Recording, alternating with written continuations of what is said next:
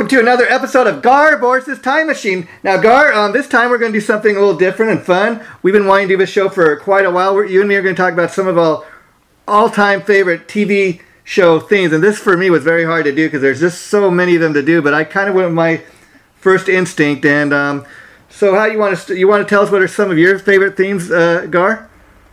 Oh my gosh, I've got so many. Most of the TV shows, that I'm, more personally attached to are going to be the stuff from the 60s and the 70s. Oh, that's great. That's great, yeah. Yeah, the 80s and the 90s, I kind of, tuned out. Started becoming, more involved, I guess, in music and things like that. So I wasn't as, drawn to, that type of entertainment and stuff like that. So I don't have as much of a personal attachment, but just because I don't have a personal attachment doesn't mean that those ones aren't special, you know what I mean, to people. Yeah, well, here's the thing, we got the idea to do this show because many of the episodes we were doing, we always are bringing up, how important music is, in relation to both TV and movies. And I think it was our episode, which people can currently check out on the Flinstones, where we brought up the fact that one of the things we loved about the Flinstones, like a lot of these great classic TV shows, was that great theme song. The minute the theme song comes on, you just start singing away, all the words, and there's no denying, what that is a theme song to. And that is really what it makes a great TV show theme to me, Oh, absolutely. I mean, I actually have the Flintstones, on cue. Okay, so let's hear that. Yeah. Here we go.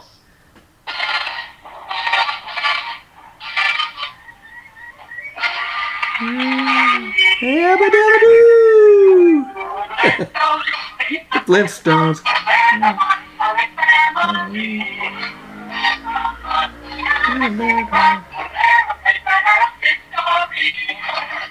Okay, I just had to do that. Yeah. You know what I mean? It takes me back. And Gar, see that is why these songs mean, like you say, oh well, when I got a little older into the 80s, TV didn't mean as much, but just your reaction to that song, that song has that TV show, that song right there, every time you hear it, it's got a special place in your heart.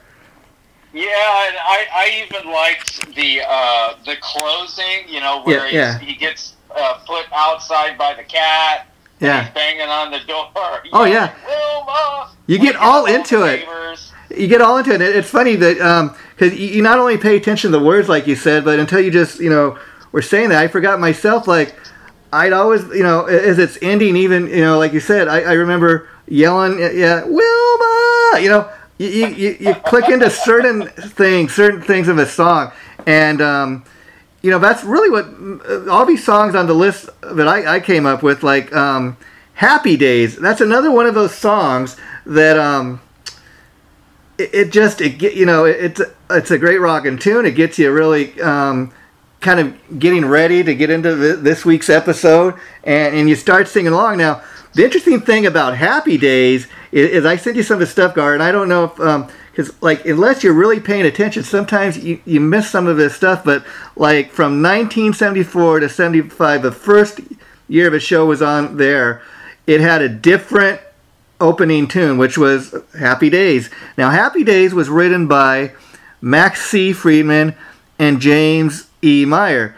And now, here's what you may not have noticed. Did you ever notice, like, after the first year, they started using the theme Rock Around the Clock, which was a old tune by Bill Haley and the Comets? Well, yeah, that was the original. The first season they did the Bill Haley and the Comets. Okay, yeah. And then after they wound up going to the Happy Days theme, that ran through the rest of the seasons. And both of them fit. Yeah. You know what I mean? Because Bill Haley, that was a very, very popular song. During the actual 50s. But you know, I mean, the one that they actually had written for the show when they started using it from the second season on. Yeah. It just, you know, I mean, that's the one that most people really, you know, embrace. Yeah. I actually have that one on, you know, I mean, tell me if you want to hear it. Or, Sure. Okay, here we go.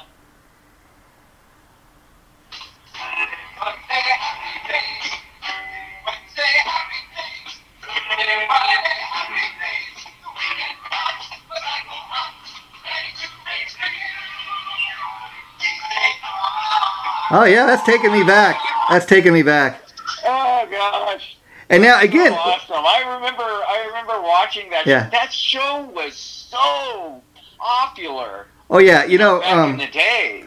Oh yeah, that's one of my all-time favorite shows, and we're definitely going to do an episode on that because there's just so much stuff to talk about. Happy Days, but keeping it to the music. See, Happy Days, like you said, the guy that produced it and created it and did all the writing, Gary Marshall, he wanted a show, you know, based around like the time he grew up in the 50s. And what's very interesting about Happy Days is if you look at every aspect of Happy Days, down to the music and the type of clothes they wore and the type of furniture they had on the set that were in the house, Cunningham House, for example, you have no doubt that's supposed to, you know, take place in the 50s. And even the music that they, even though this is a show that's on in the 70s about the 50s, I mean, it looked pretty 50s, you know, authentic, and even down to the music. Like they weren't playing any Michael Jackson, and you know, for example, in an episode of Happy Days, you never got that. That's why they were very selective about the music that they would put in each of the episodes. Well, what's funny to me is back in those days, when I was in high school back in the 70s, yeah, they used to have a 50s where, you know, everybody, you know, dress up like they're from the 50s, yeah, and come to school, you know, kind of one of those things. Yeah. And it's so funny because nowadays that's become the 80s. Oh yeah. And so now, you know, they're kind of doing the same thing that we used to do back when I was in high school, and it used to be targeted, you know, and now they're doing the 80s. So, oh gosh, that makes me feel old. And now, you know, Gar, we could just be doing a show here about all our favorite TV theme shows, but I want to get a little more deeper than that. And so I started thinking, because, and I think you'd have appreciation for us being a musician yourself and a guy that's written original music. I thought, let's go a little deeper, and let's look into some of the people that kind of wrote these tunes and who they are. Now, in regards to Happy Days, okay, Pratt and McLean, they were a 1970s one-hit wonder band that scored a number 5 hit on Billboard, if you can believe it, with the song Happy Days, the very theme song from the popular TV show Happy Days. It hit number 5 on the Billboard chart, if you can believe that. Well, you know, there are a lot of people like the song. Yeah. But again, you don't think of TV theme shows hitting the Billboard chart, but some of these songs we're going to be talking about were that popular, but they actually did appear on the Billboard chart. And we were talking about Rock Around the Clock by Bill Haley and his Comets. It took over as a new theme to Happy Days in, said 1976. The theme, okay, so again, Happy Days was like supposed to take place in the 50s, and like even like Arnold's Drive-In, which was the kids' hangout and stuff. I mean, they had drive-ins like that back in the day, where, you know, the waitress would come on her roller skates up to your car and, you know, take your order. It was very specific for that time, you know.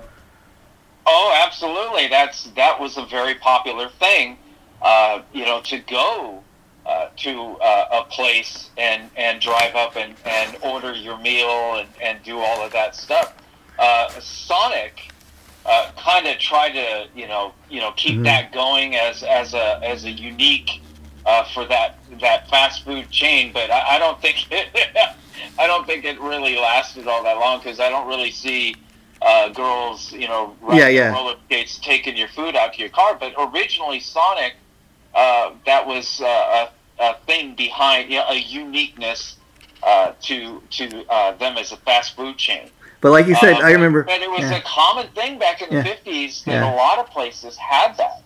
Oh yeah, but I remember like watching Happy Days and thinking to myself, man, I wish I would have been alive, when they had places like that. But yeah, and then another song I thought we needed to kind of talk about here was the theme to Good Times. Now, Good Times was, of course, another big Norman Lear hit in the 70s, and of course starred John Amos and Jimmy J.J. Walker. Yes. But the theme itself, I mean, because it was a family about I think they're probably the first Black American family on TV, and so it's very important when you're picking out a theme song to kind of have something that's kind of like I guess kind of like an R&B type song, something that Black people can kind of relate to. And this is kind of I don't know how you want to describe the Good Times theme, but it's kind of really upbeat. It's kind of it's a different kind of tune, but again, I put it on my list because it's one of those shows I always watch.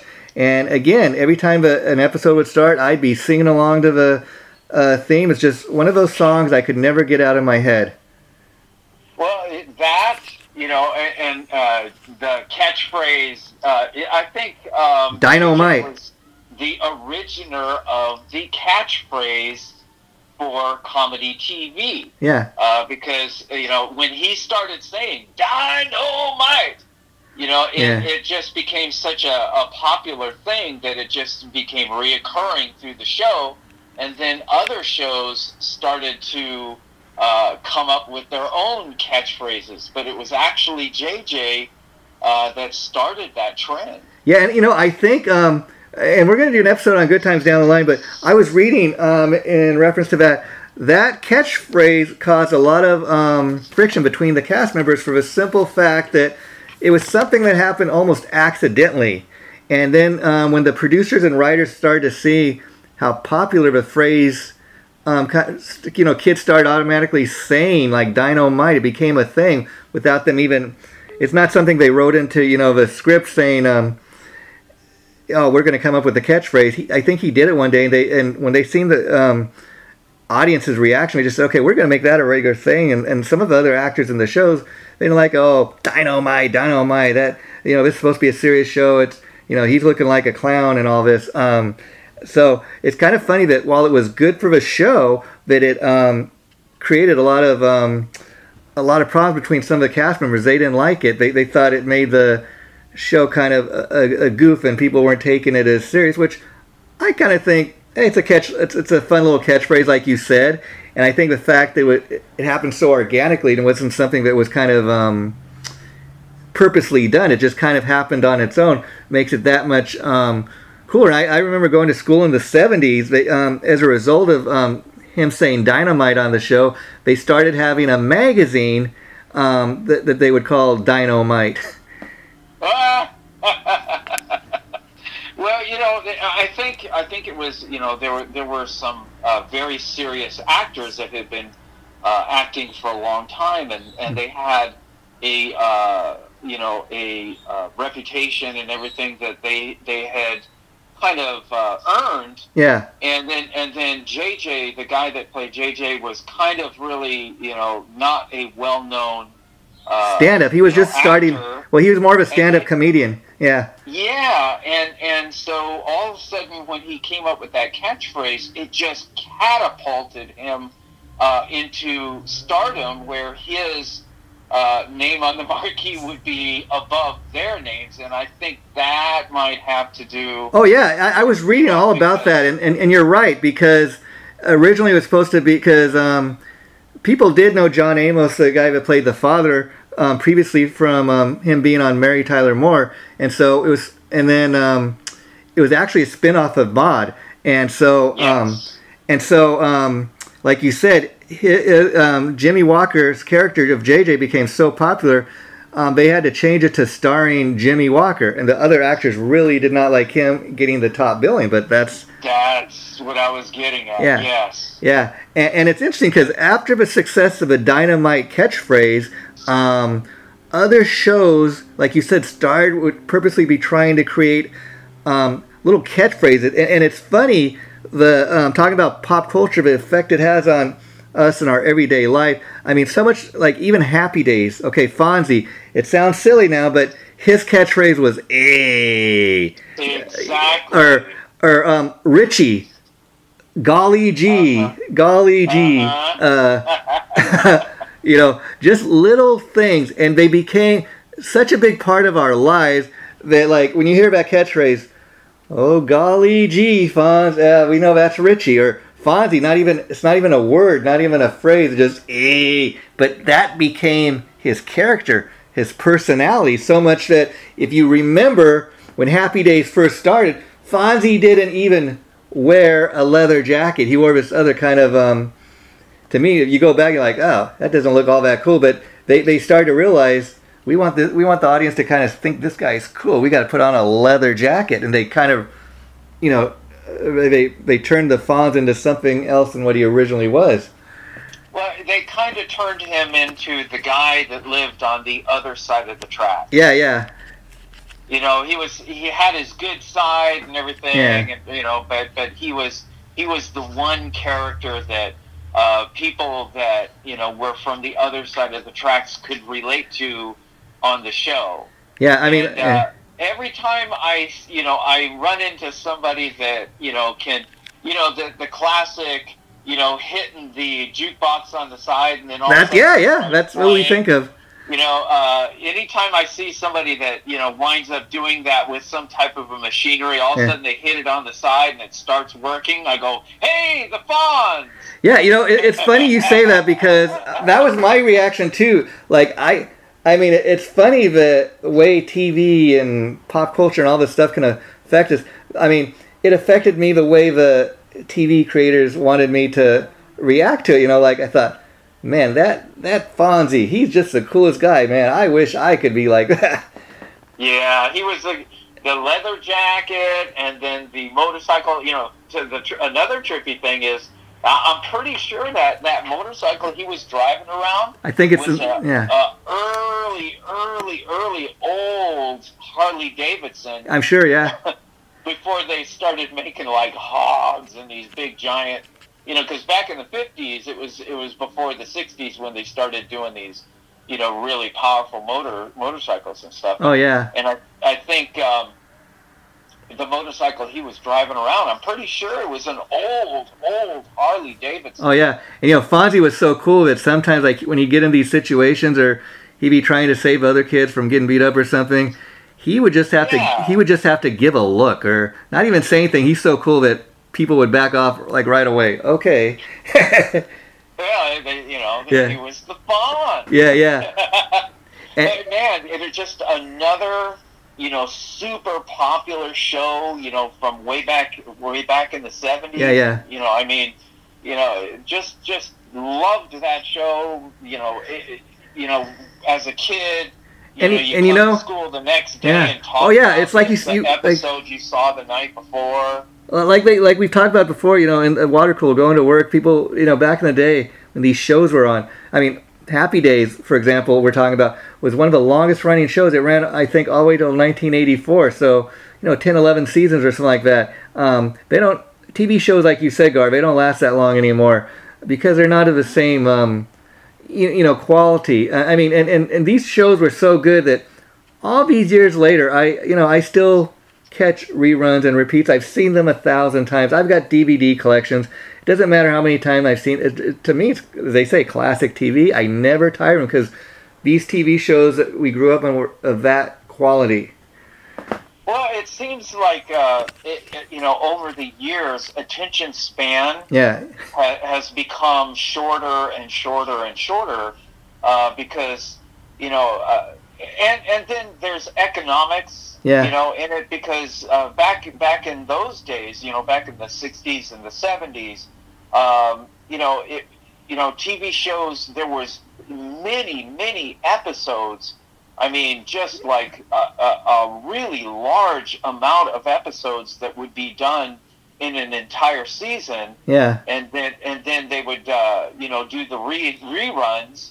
You would watch the reruns until the next season came, and there was so many reruns that it could keep you and the cool thing is audience entertained until you're waiting again for the New next season to come along. And the cool thing nowadays, about that, nowadays everything, if you look on the internet, there's a long season is like 12 episodes. Oh yeah, and the cool thing about that is, you go on the internet. Back in the day, you could miss 1 week and say, okay, you know what, I missed this week, but they'll replay it. I'll get to catch up on it.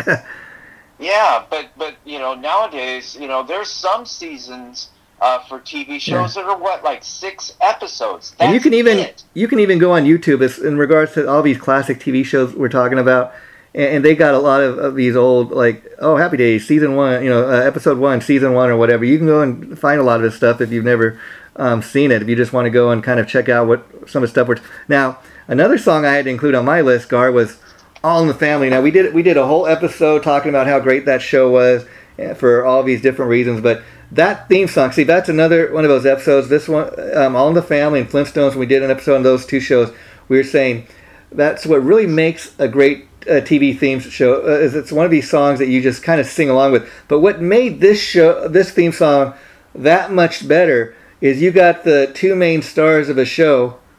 They're up on stage singing the song, and like we were talking, we did the All in the Family episode.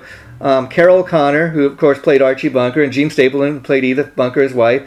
Before they would record the show every week, and do a live tape in front of the audience, they would come out and there'd be a piano on stage, and they would sing the lyrics to the theme song. They do it live, and you think, okay, well, they're going to do that one time, and maybe they'll play for the live audience, a recording of it every week. No, they would do it every single week, because they'd have a different audience every week, so they would do a different performance of that same song. But that's what, to me, like, drew me in to that show, besides how great it was the theme song, and I love the fact that the two main stars were singing it. Yeah, I've got it on cue if you'd like to hear it. Yeah, let's hear that. Okay, here we go.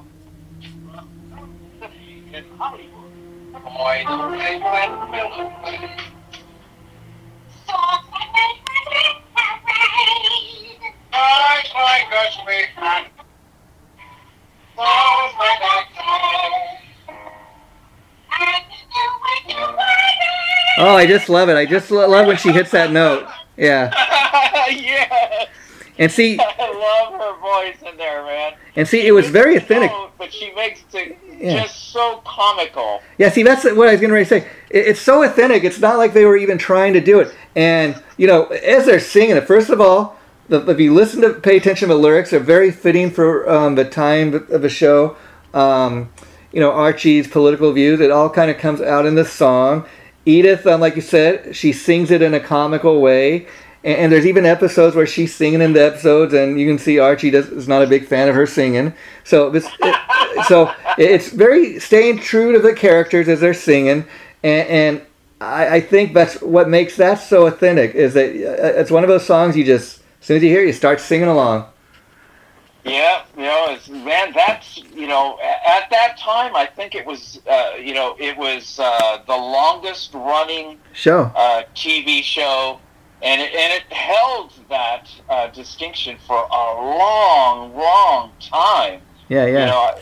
But and nowadays, shows having that long of a duration of popularity, I don't think I think the days of those type of shows having that long of a run. Oh, sure. The whole thing has changed. So. I think it'll go down in history, being considered one of those bands. I mean, one of those shows that has the distinction of extremely long shelf life. Oh, yeah, and a lot of a reason for that, Gar, is like we've talked in previous episodes, back in the 70s and 80s especially, the networks and the producers and all the people behind the shows, they would give the show a chance to kind of, to build its audience. Whereas, like, you have all these things that you're developing on, Netflix or these other streaming services, and if it's not a hit by the third episode, a lot of the times they'll just scrap the whole thing and, move on to something else, and that's a very sad thing. But now getting to the next, and you tell me what you think, but the next song I have on my list is Three's Company, Come and Knock on Our Door. Again, that's one of my all-time favorite TV shows. I never get. I mean, I can see every single episode over and over. I got every single season on DVD. But the theme song again. I even have a friend that kind of jokes when he comes over. Hey, let's put on Three's Company. Come and knock on your door. You know, we start singing. We immediately know what it is. It just, and then again, I wanted to go a little deeper and kind of, and I'm glad I did. I found some interesting facts about the people that are kind of behind the song.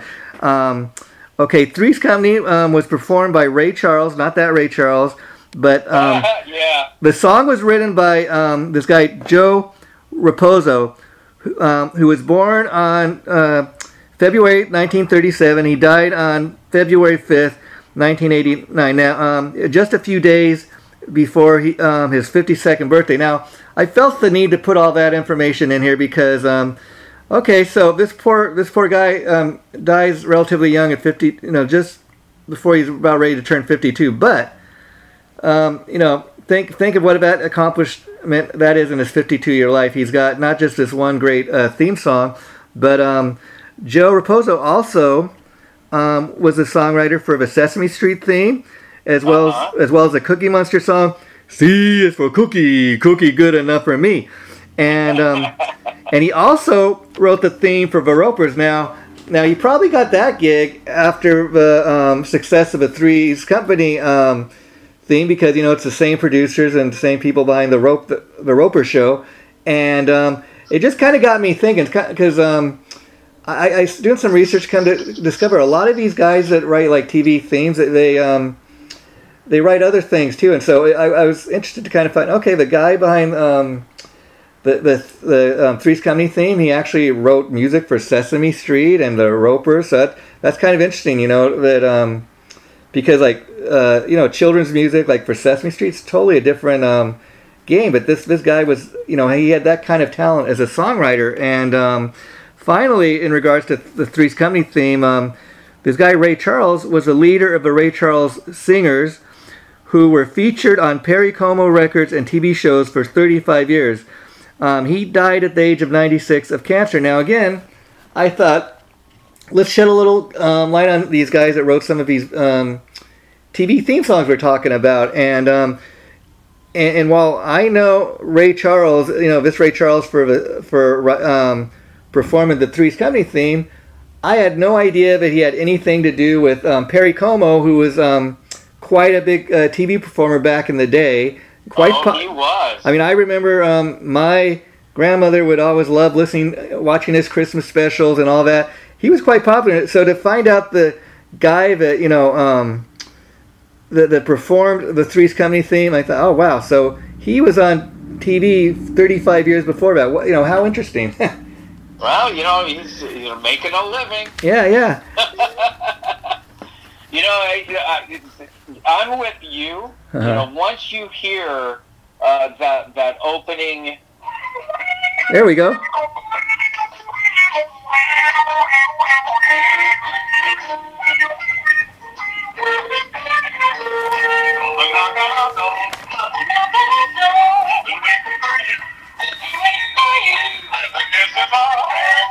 Oh, you're taking me back, Art, man. Every time I hear that. Oh my God. I mean, I dare say that's got to be one of probably my top TV show ever. I mean, John Ritter, I just loved him as a comedian.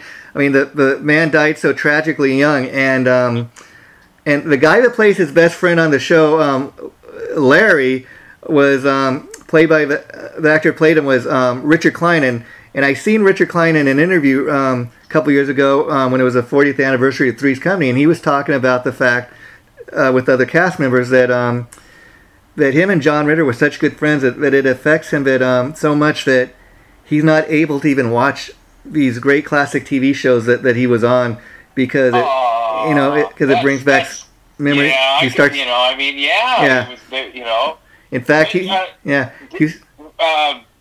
he used to be a very popular stand-up comedian too. Yeah. Who are you talking about, Richard Klein or John Ritter? Yes. Yeah. Richard Klein. And he directs like plays, and he teaches kids how to act and that, and he's quite up there now. He's like 70-something years old of other cast members. But like I said, John Ritter, he died tragically young. He was 52 or something like that. And but he left us with all this great comedy, and he went in to have a movie career. And what's amazing is the character he's most remembered for, even he did all these great movies and these other TV series. The thing he's most remembered for, of course, is the role of Jack Tripper. But well, I mean, Jack Tripper catapulted. Yeah. Him into stardom. Oh yeah. And he wound up having a really good career. Suzanne Summers, she had a stint where her and her husband were pressuring the producers of the show to pay her what was considered at the time like an outrageous amount of money per episode, because she was making the stance that she was the star of the show and she was the one that was carrying the show. And they wound up letting her go over that, and then replacing her with other people. And the show wound up still staying popular and still staying on for many years after. And because I mean, the other two, the addition of Don Knotts. Oh yeah. It was a very entertaining show with a very simple. I mean, a lot of the jokes are just simple. What to most people would be simple misunderstandings, the sexual innuendos. Exactly. People getting the wrong impression of what somebody said. I mean, and a thing I don't know that they would get away with, but I mean, it was funny at the time, is him having to lie about being gay to the landlord so that they would let him live there with two girls. I mean, for its time in the 70s and 80s, it was many people considered to be a real risque show in the sense of, oh my God, a guy living with two girls, what? And they're not married. I mean, today it kind of looked as like everyday life. I mean, how many people have done that, Yeah, but back in those days, it was a forbidden territory. It just really shows you how society shifts. Yeah, and again, if you watch any of the episodes of Three's Company, you look at how they're wearing their hair. You look at the clothes. You can tell from the clothes and that they're wearing. You can tell. Okay, that's a show from the 70s or 80s because of how they're dressing and stuff.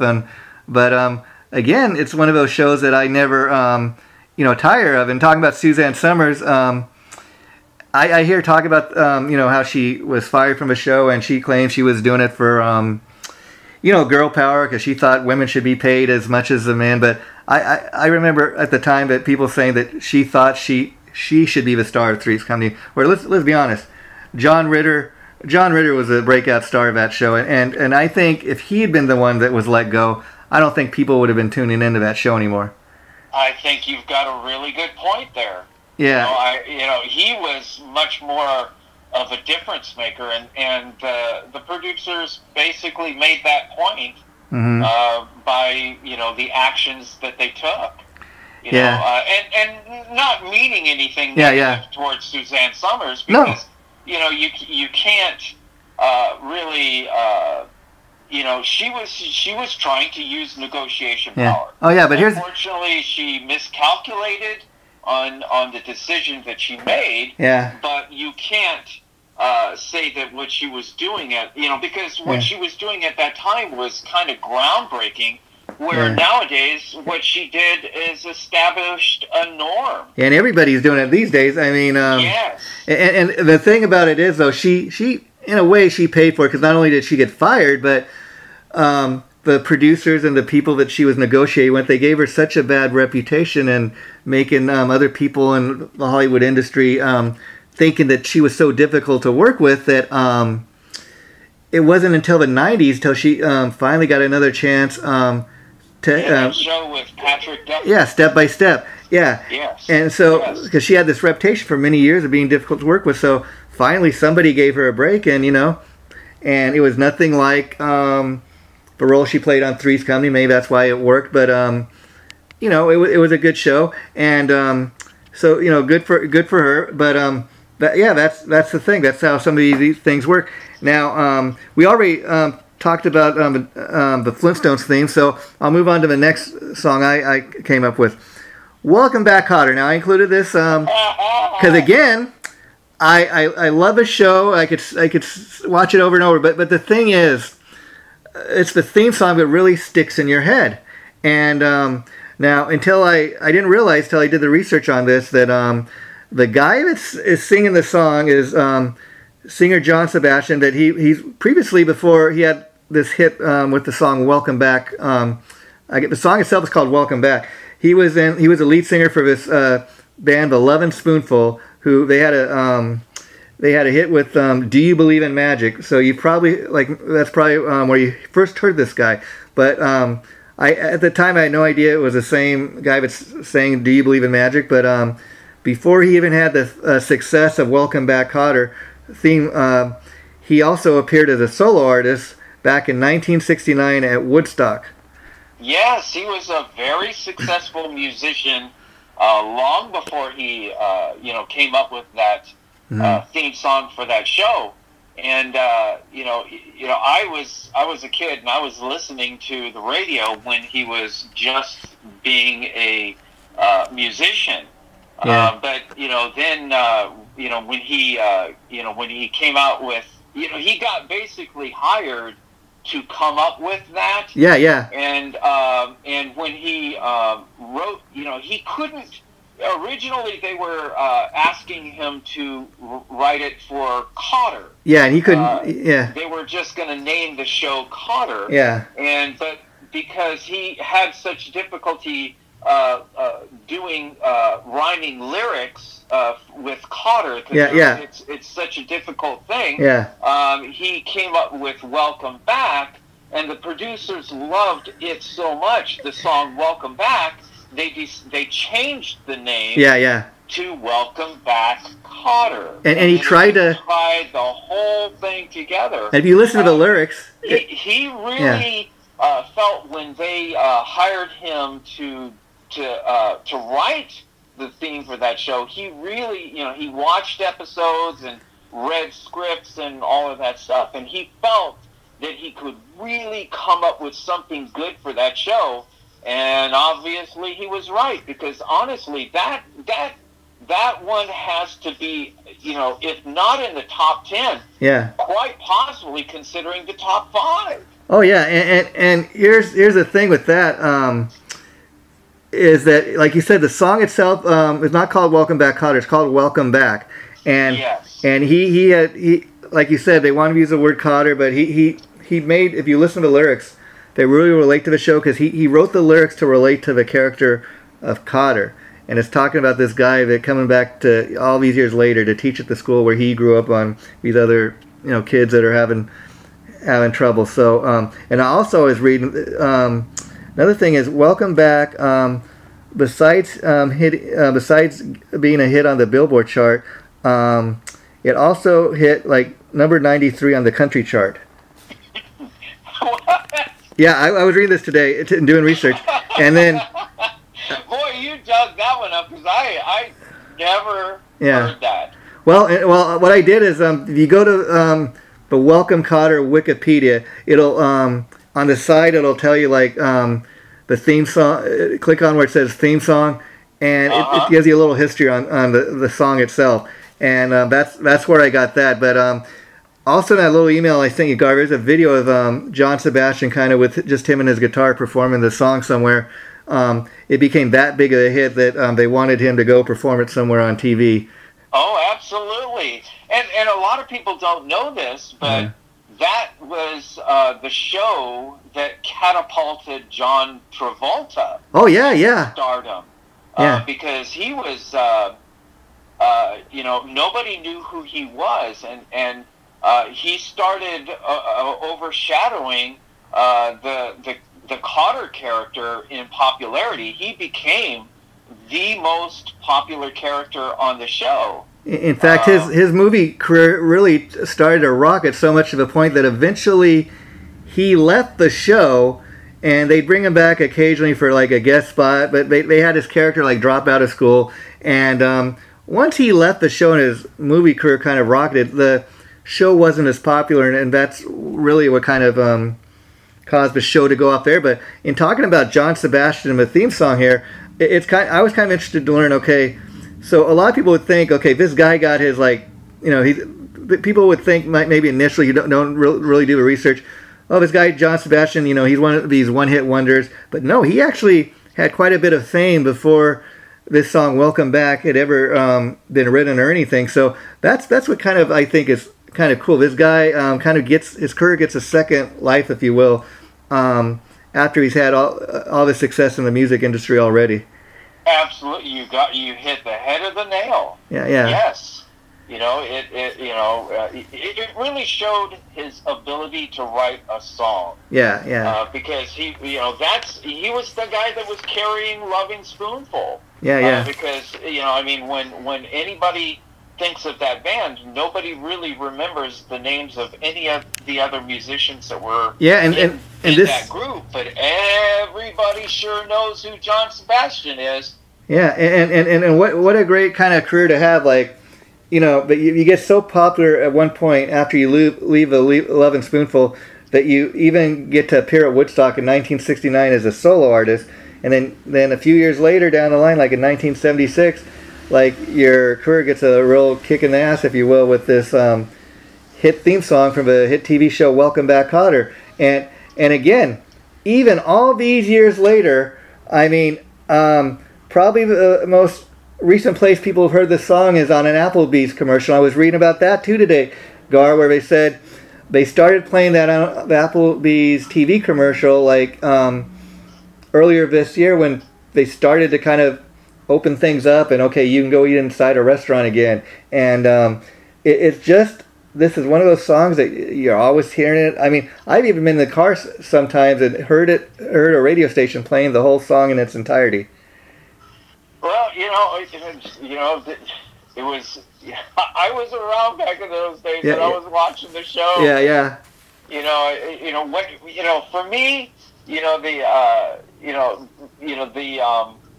the themes just bring back memories. Oh yeah. What about? Let me see here. Gilligan's Island. Oh yeah. And what I loved about that theme is, again, it tells you exactly what the show is. Before you even hear one of the actors peep a word, you know what you're going to be watching. Oh my God! I've got it on cue. You want to? Yeah. Here we go.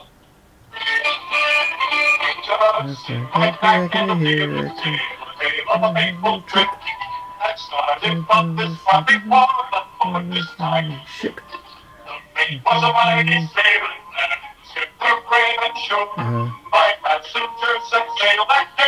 3-hour tour.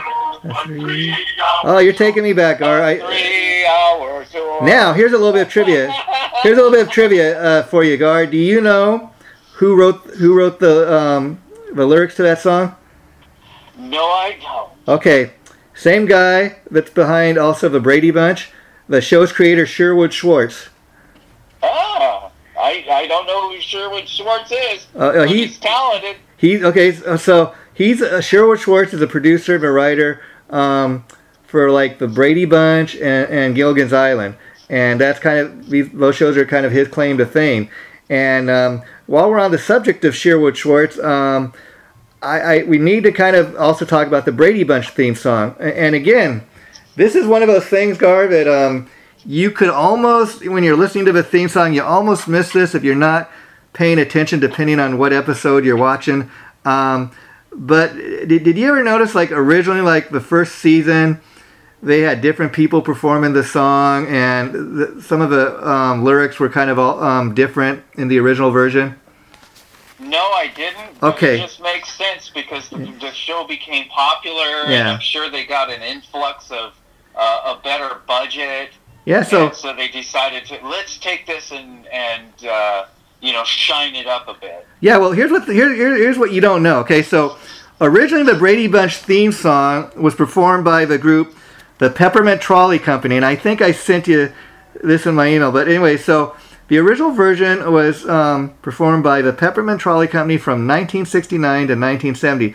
While you almost miss it if you're not paying attention, like I said, Gar, in the original version of the song ends with the lyric, "That's how they became the Brady Bunch."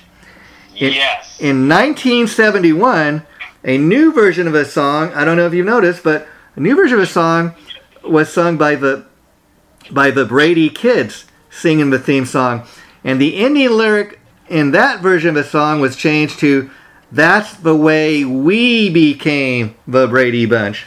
Yeah, I have the original. Yeah. The Sure. original. Yeah, let's hear that. Okay, here we go.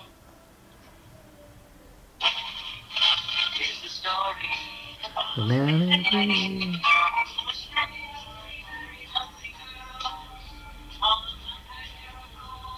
Like the fun and girl.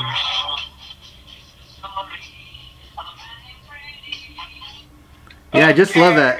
Again, very much like All in the Family, it tells you what it is, and it's telling you the whole story of how they met. And I just love the fact that the guy that created the show, the producer, and the guy that thought up the concept, he had never had any history of being a songwriter. Just, okay, well, I'm going to see what I can come up with, and hey, he does a great job in the lyrics of telling the story. Well, you watch the beginning when they're doing the theme, and it looks like you're on Zoom. Yeah. I never thought about that. Different people on screens. Yeah. Just like when during this whole pandemic, when we were doing band meetings and stuff like that. Oh yeah. Instead of having everybody go to one location, we just do it, and we look like the Brady Bunch.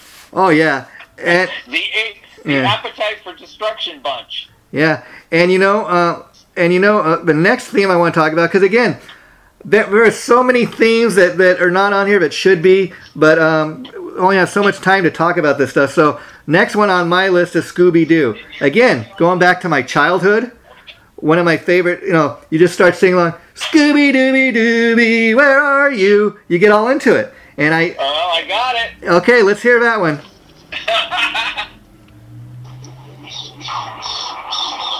There you go. Where are you? Got some work for you now. Yeah, taking me back. Help from you now. Yeah. And again, not much to say, just great animation, great. That's one of those shows that, again, as a kid, I just could always get into. I remember so many weekends, like Mom and Dad sleeping in, and that would just keep me entertained. Well, obviously, you and I are thinking alike because I've already got them on cue. Wow. Yeah. So keep going. The last one on the list for today, Gar, and I think we are going to do another episode of this because there's so much we just could not include here, but the last one is Cheers. And again, I just love the theme song. I mean, it says it all, like, Cheers, where everybody knows your name. And the interesting thing is, I think I sent you the original demo of the original. It had kind of different lyrics, but then they came up with the song, they reworked and they titled it Where Everybody Knows Your Name. And that's one of those things, if you watch any episodes of Cheers, like this one guy that walks in, the character of Norm, everybody starts yelling, Norm, or Cliff, and again, these become characters that we would grow up with, that everybody, as you tune in, you really care about Cliff Clavin, or he seems like a little nerd or whatever, or Norm, or Sam Malone, or Diane, and you start to relate to these people, and it was just one of those songs. And what's interesting to find out is the guy that wrote, actually, Cheers was written by this guy Gary Portnoy and co-written by Judy Hart. Gary Portnoy, interesting enough, was prior to writing the TV theme for Cheers, he wrote the hit song I'll Never Get Enough of You by Air Supply, and he also wrote a song for Dolly Parton called Say Goodnight. Well, I think you really made a good point about that song, theme song, really, kind of created a draw into where you became drawn into the different characters. Yeah. Because you know, during that time when you went to a bar, if you were a bar regular, yeah, everybody did know your name. Yeah. So that it just set that whole tone, because at that time going to the bar and that whole social interaction at the bar was a norm, a very common societal thing that people were doing at that time. Yeah. And so it really, it is the perfect theme song for a show. I mean, that show. And the characters were so really developed in such a way that, I mean, I think the show would not have worked if they had a show with your typical, drunks in the bar. But again, these became characters we really cared about. I mean, so much to the point that, Sam's kooky girlfriend, Diane, that, comes and gets a job as a barmaid, kind of a stuffy, stuck-up, thinks she knows it all kind of gal, but at the same time, you can't help but love who she is. And then the guys in the bar, they kind of become her friends, and they teach her how to kind of let her hair down and not be so stuck up, And she tries, and then people are picking on Cliff Clave, and they think he's a nerd or whatever, and she tries to always get the other guys to do the right thing, and so it becomes more than just a bunch of drunks hanging out in a bar, people that kind of come together as a family. Maybe you don't have a typical family, Well, yeah, there's so many. What I'd like to do is, just to interject a couple of favorites of mine. Yeah, let's do that. Yeah. The Twilight Zone. Yeah. That one was an intro, even though it wasn't really musical and everything it's just that. There's no denying what that's too, and. Yes, it is so iconic. Yeah. And then another one, that's really, super. The theme for X-Files.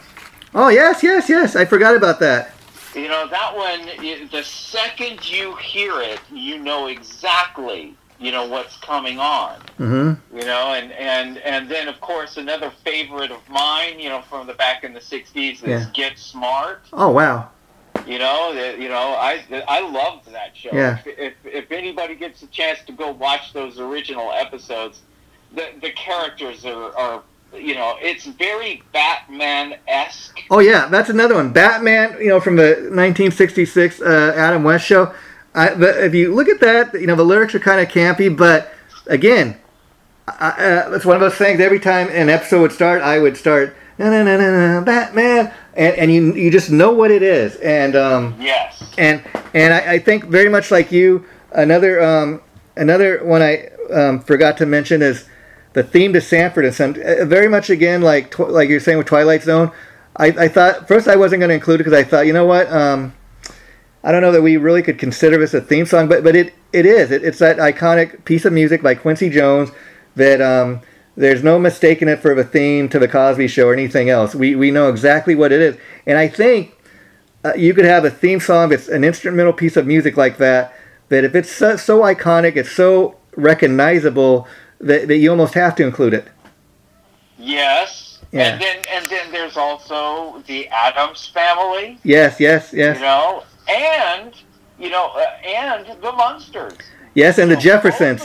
Both of those theme songs are, to this day, are still very, very, iconic.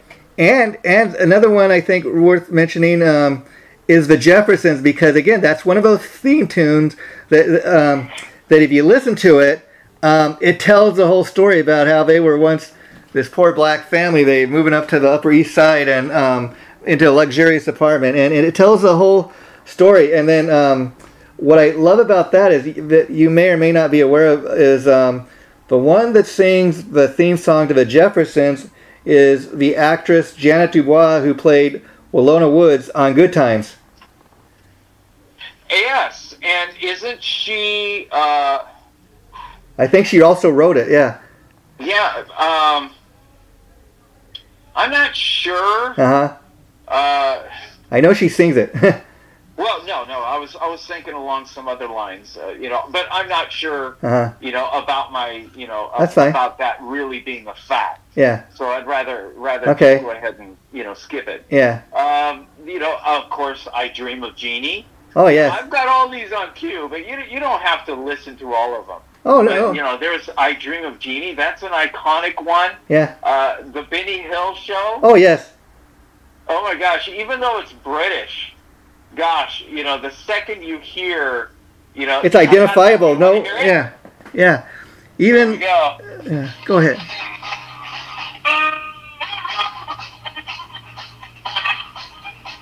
Oh yeah, I remember that. Yeah. Oh yeah, my father used to love to watch Benny Hill. I remember that. Yeah. But there's so many. There's the Monkees. Oh yeah, I mean, like I said, just so many that we should include here. It's just so hard to do it in one episode, but that's why I think we're gonna have to do a separate episode because, like I said, the one list I was looking on today, Gar, like over 100 TV theme songs came up, and I'm like, oh, absolutely. Yeah, I mean, there's Married with Children. Oh yeah, that's iconic for the 80s, and then also I think another one. Frasier, I mean, yes, he actually sang that. Yeah. Yeah, he's got a good voice, doesn't he? Oh yeah. And then there's the Dick Van Dyke Show. Oh yeah. Oh my gosh, I'm old, so that one's a little more. How about Star Trek? Again, instrumental music, but I think you're right. Very much like along the lines of Sanford Son and Twilight Zone. Iconic, because there's no doubt what that is music for. And here's another iconic one. I Love Lucy. Oh, yeah. Going all the way back to the 50s. Oh, my gosh. I mean, it was a mainstay. Everybody's seen every episode of I Love Lucy at some point of their life. Yeah, and if you sit and break it down like we've been doing, Gar, what's interesting is, like, you can go all the way back to the 1950s when Lucille Ball and, I Love Lucy was big on TV back then. I mean, a lot of those TV theme shows from the 50s, let's be honest, were instrumental music, but then as you get into the 60s and the 70s and the 80s, they start like having great theme songs with lyrics. I mean, even Alan Thicke, from Growing Pains, and he used to be on the Alan Thicke Show before that. I mean, he got into the game of, I don't know if you know this, that he wrote the theme songs for both The Facts of Life and Different Strokes. Hey, he's making money to this day. Yeah, he's dead in the ground now, but his loved ones are living. Oh, I didn't know he passed. Yeah, a few years ago he had a heart attack and he passed, but yeah, sadly. Yeah, that's too bad. There's the Andy Griffith. Oh my gosh, starting with that whistle. Oh yeah, I mean, iconic whistle. I mean, you're taking me back. I mean, and it's funny because like we're saying, it's a whistle. Who would think that a whistle would become iconic? But it did. And I think for that, see, it takes a lot. I mean, when you talk about instrumental theme songs, it takes a lot to keep somebody's attention with just like an instrumental piece of music. That's why, like a lot of these guitar shredders, I can get into stuff like Steve Vai or Joe Satriani because a lot of those guys, it's not just a shred fest. I mean, Steve Vai. I remember very first thing I heard from him was on that David Lee Roth album, the song Yankee Rose. And the guy is literally, before I even hear David Lee Roth start singing a word of a song, he is talking to me with his guitar. I don't know if you know what I mean, but I mean, literally talking to me with his guitar. And if you can do that, I think that's what makes a song memorable. You want to hear a little side story about Yankee Rose? Sure. I think you told me this, but tell people listening to this. Okay. Back in the 70s. Okay. This is when Van Halen was playing in LA and when they were playing in clubs. Uh-huh. There was another band that was playing around in LA at that time that was very popular, and they were called Yankee Rose. Yeah. And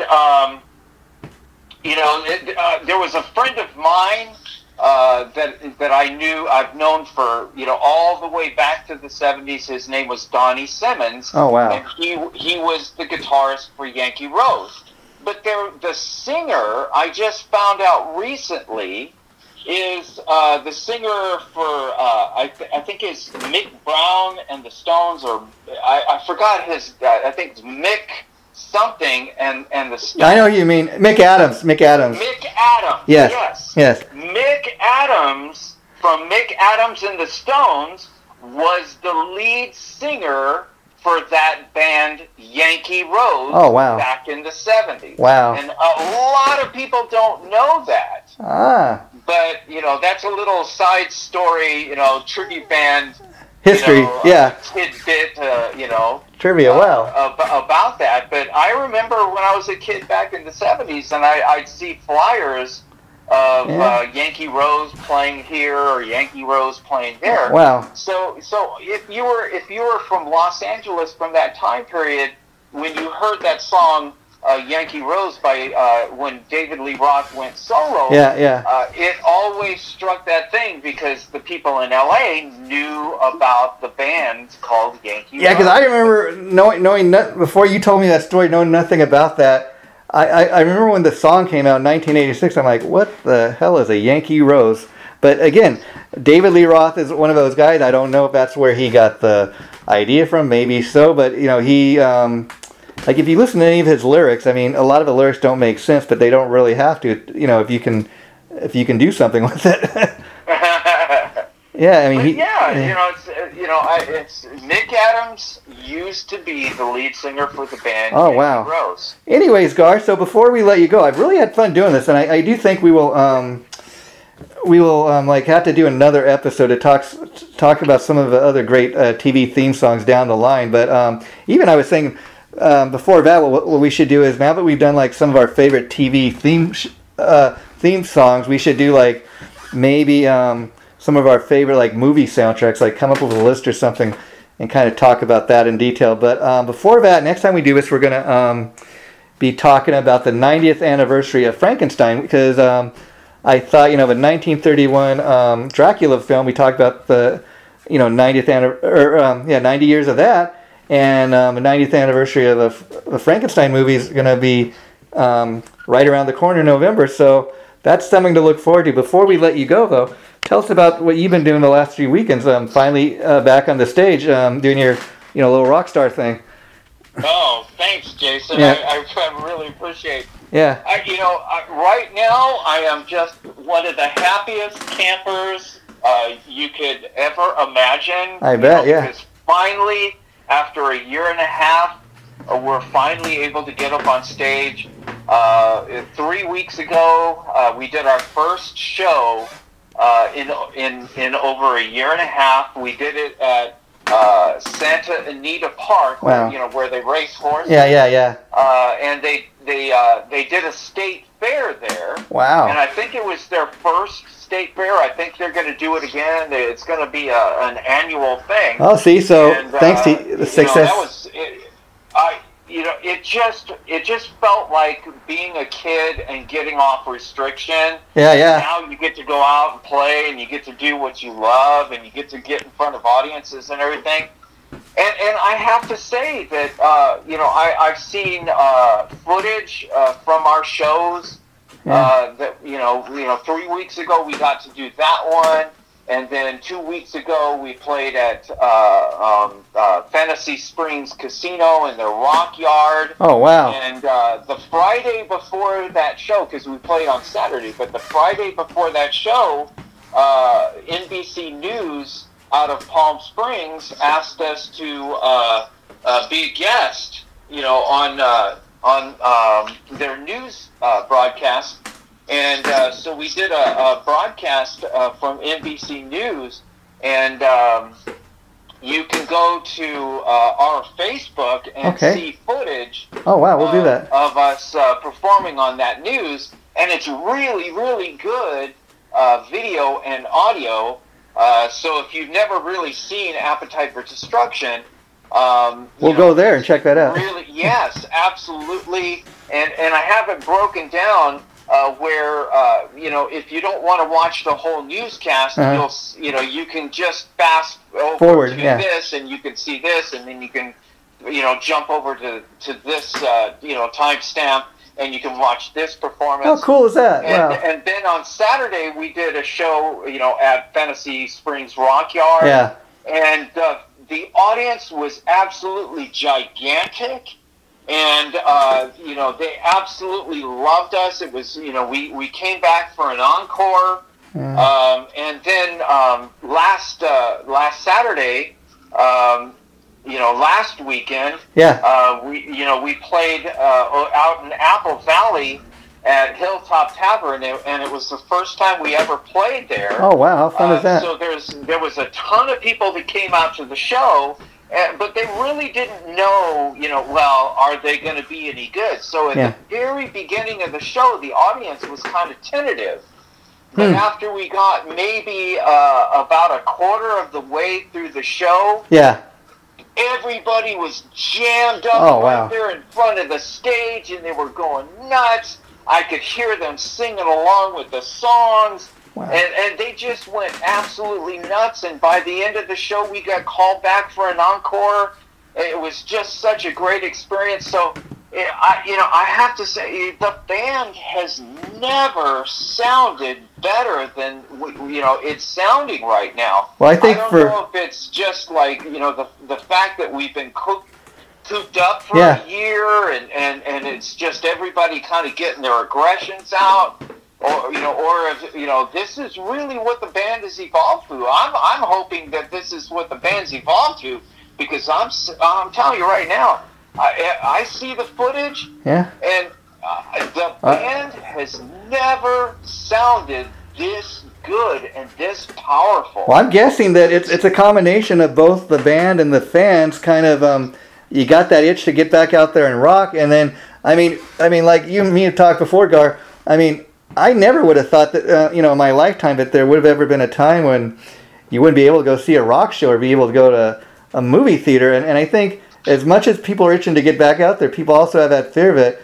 I better go and enjoy this while I can, because who knows? There's talk that they may lock everything down again. So I think it's a combination of that. But good for you guys. Well, just if anybody wants to see the footage, because there are more than one Appetite for Destructions in the United States. Yeah. There's other people in other states that don't know that we're out doing what we're doing and everything, and so I know what we'll call our band. We'll call it Appetite for Destruction. In fact, you got the distinction of the one thing that distinguishes us from any of the other ones is it's not a FOR, it's the number 4. Yeah. So if you're wanting to find our website, or if you're wanting to find our Facebook, or if you're wanting to find our Instagram, or if you're wanting to find our Twitter, or Bands in Town, because Bands in Town, if you follow us at Bands in Town, you'll get notified whenever we're playing. And then people can also go. If you're looking for us, just make sure you're looking for Appetite and the number 4 Destruction. And then people can also find out anything that you want to find out about us. And people can also go over to Gar's personal Facebook page. You'll find all his links and everything there as well. Well, but don't forget. The band. Because this is something that you created. Yeah. And I absolutely love it. It's just it just warms my heart.